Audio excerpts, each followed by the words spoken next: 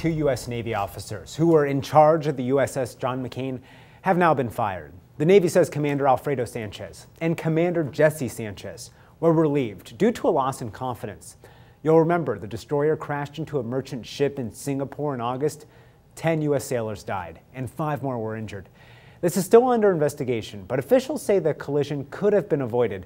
Both officers will be given assignments in Japan.